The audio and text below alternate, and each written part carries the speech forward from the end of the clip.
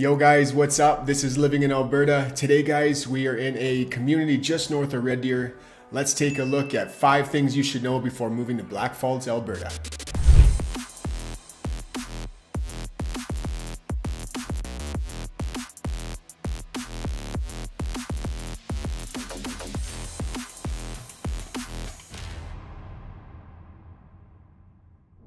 What's happening guys? My name is Kyle. Welcome to the channel. If you've been here before, welcome back. On this channel guys, we break down everything when it comes to moving to or living in the central Alberta region. So guys, if you do want to see more videos like this one, make sure you hit the subscribe button, click that notification bell so you're notified every week when a new video comes out.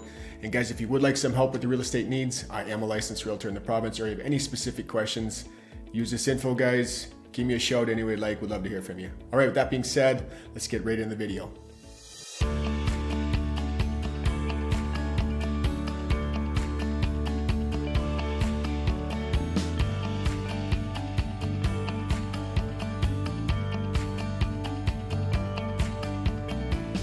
All right guys, let's dive right into number 1. Let's talk about where Blackfalds is located, just to give you guys some context. It's just out of the north side of Red Deer. So literally you're about 10 minutes out of the north side of Red Deer, really quick, just off Highway 2A.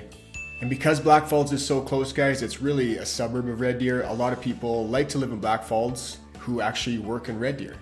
Now I think it's super ironic guys that I always talk about how there's no traffic issues in Red Deer. However, Highway 2A from Blackfalds to Red Deer can get a little congested sometimes. So it's a single lane highway guys. It's really windy and curvy.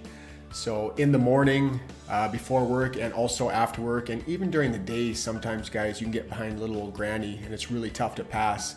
But definitely there's a higher volume of traffic in the morning and after work. So sometimes that commute to Red Deer guys, 2A is not always the best idea. Also guys, there's a train that crosses Highway 2A heading into Red Deer. Honestly, I've been stuck behind that train so many times. There's even been times where that damn thing has broken down right across the road and I've been stuck there for like 45 minutes to an hour. It's been so long. So let's kind of talk about the commute to Red Deer guys. So again, if you're just going into the north side of Red Deer, Highway 2A is a really good option. But a little pro tip for you, because it does get super congested on that little highway, use Highway 2A if you're heading downtown Red Deer or to the south end of Red Deer, maybe you're heading to Costco. It's gonna save you a lot of time. You're gonna get to Red Deer a lot quicker. All right, let's talk about that train that I was just talking about, guys. That train also runs through the center of town in Blackfalds. So it's literally just on the west side of Highway 2A running through Blackfalds. So that train can get pretty loud. When I was in Blackfalds shooting videos or getting B-roll for this video, it was running quite frequently, and that horn was pretty loud, guys. Now, I think they have a policy where at night they don't blow it anymore, but it's something you're gonna wanna take into consideration, guys, when you're trying to figure out which neighborhood you wanna live in. All right, guys, let's get right into number 2, and let's talk about the crazy growth that Blackfalds has been experiencing. So I'm gonna throw out some kind of boring stats for you guys, just to give you guys an idea. From 2011 to 2016, and it depends on where you look. There's differing opinions here, there's differing information, but it was either the number 1 or the number 2 fastest growing community in the country. Now, the oil economy has experienced a dip since 2015. However, it's really starting to pick up again here in 2022. So the growth is kind of slowed a little bit. However, it's still double the provincial average in Blackfalds. Now, right now, the population is about 12,000 people. By 2030, they're expecting Blackfalds to have approximately 30,000 people. So that is some massive growth, guys. And with all this growth, there has been a ton of infrastructure and businesses added to Blackfalds. Now, the town council, the town of Blackfalds, they're not afraid to invest in the community. Last year, they got a brand new multiplex and a public library. And that multiplex has 2 arenas and it's home to the Blackfalds Bulldogs. So you got an AJHL junior hockey league team there. And if you're moving to Alberta, guys, you better be a hockey fan. This town is hockey, right? And not long before that, guys, in 2014, they got a massive recreational center in the Abbey Center. So it's got a gym, indoor track, field house, a wicked area for the kids to play in.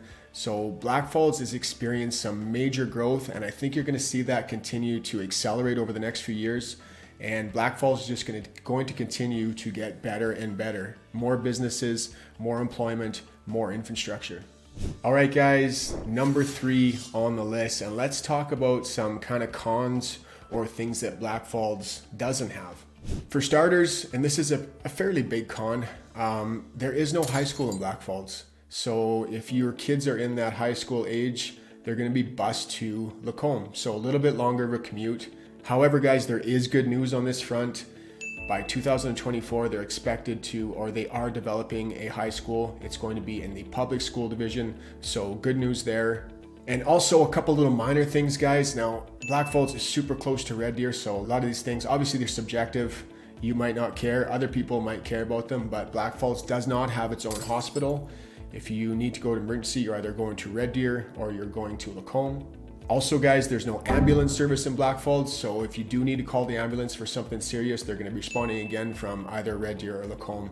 Now, a little pro tip for you guys, and we used to do this all the time on the ambulance. When we pick somebody up in in Blackfalds from responding from Red Deer, obviously, if it wasn't too serious and didn't need to go to Red Deer, we would always take them to Lacombe. So even if you're not calling the ambulance and you're just going to emergency on your own, if it's nothing too serious, and I hope nobody from Lacombe is watching this because they used to get super pissed off when we do this, go to Lacombe, guys. You're going to get pretty much in and out in those smaller rural hospitals, where in Red Deer, good chance you're going to be waiting 3, 4, 5, 6 hours before you get into emergency. Now, a couple other things from talking from buddies who live in Blackfalds, and I mean, it's a smaller community, it's a smaller town, obviously 12,000 people. I know you guys probably aren't expecting it to have this busy, bustling center. They say there's only a couple grocery stores. They're kind of mediocre. This is their words, not mine. There is no theater there, so I know that's a super fun thing to do with the kids. You're gonna have to go into Red Deer or Lacombe for that. However, I mean, you got Galaxy Cinemas down in the south end of Red Deer, which is it's a pretty cool theater, although it's super expensive. So just keep in mind, guys, you are in a smaller town. There's gonna be a lot of things that it doesn't have. Lacombe will have a few more amenities. Red Deer's obviously going to have a lot more amenities, so you're going to be having to make trips into the city for certain things. So I know that's probably not a deal breaker. Like I said, you're only 10 minutes out of the north side of Red Deer. You can be, in Parkland Malls on the north side of Red Deer as well. So again, something to keep in mind. All right, let's get into number 4. I think we're on number 4. Number 4? Now, I know I say this about a lot of communities around here, and it's true, but in my opinion, Blackfalds is one of the best communities for young families.